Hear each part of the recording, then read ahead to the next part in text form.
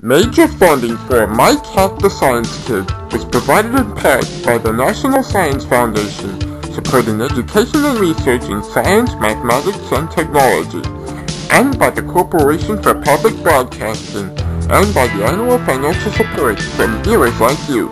Thank you. Oh, hello. I'm Mike Hack. I'm a human. I'm Mike Hack. I'm a human.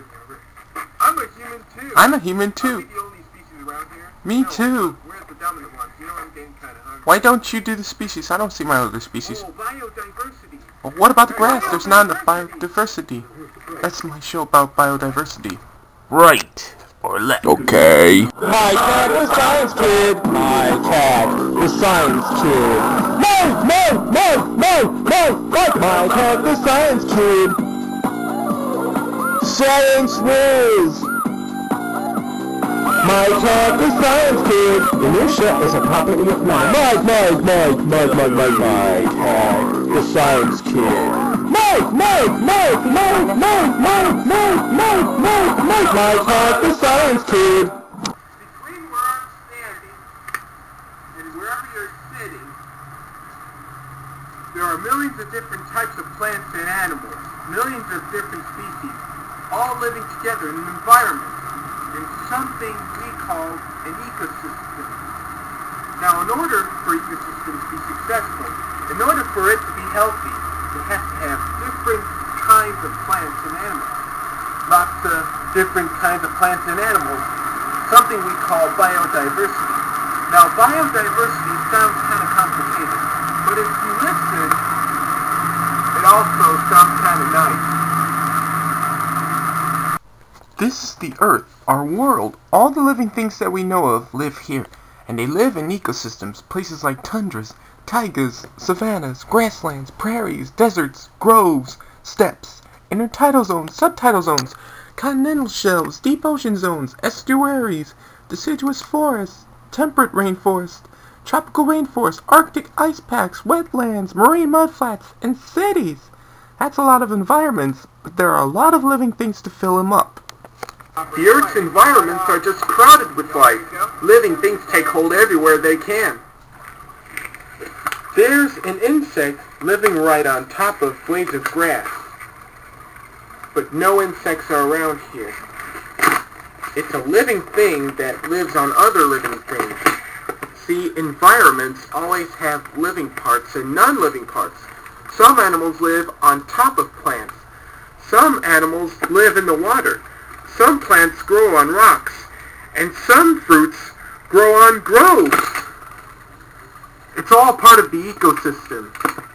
Nearly 3/4 of the world's surface is covered with water, so most of the world's living things live here. It's just one ecosystem after another.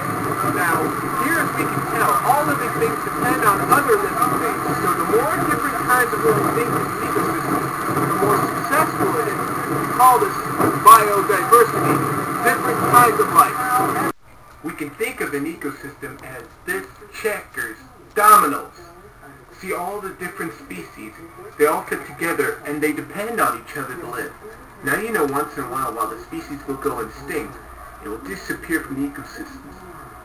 Now, you can see how we could lose a few of those without too much trouble, but to start to lose too many, the whole thing becomes a little rickety.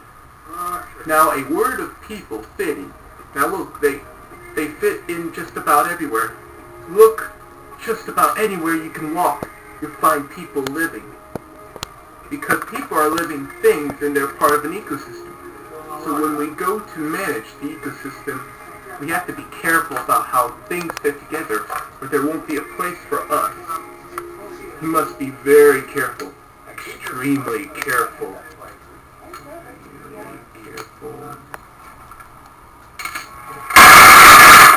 Warning, warning, warning, warning. Now this hasn't happened yet, but it could. That was a good one. Ecosystems are a little bit like this game of marbles. Now you can't take one marble out without disturbing most of the other ones. The things that live in ecosystems depend on each other. They're connected. That's kind of cool.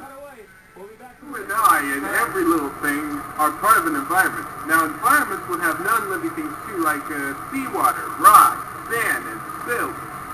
And in those non-living things will be living things like fungus and soil, or algae and water, or maybe your species that lives in a meadow in the Anyway, it's important to realize how dependent plants and animals are on each other.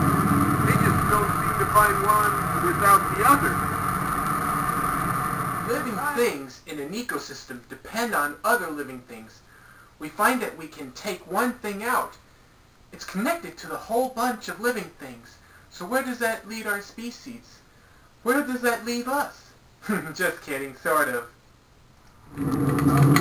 This is the edge where the environment without humans comes up against the environment with humans. You know, humans introduce a lot of non-living things with the environment. But certain plants and animals do very well here because there's more sunlight for small plants, and there's certain types of food that animals are able to find if they can't find easily under the places. It just changes things when humans show up. It's a choice that we make.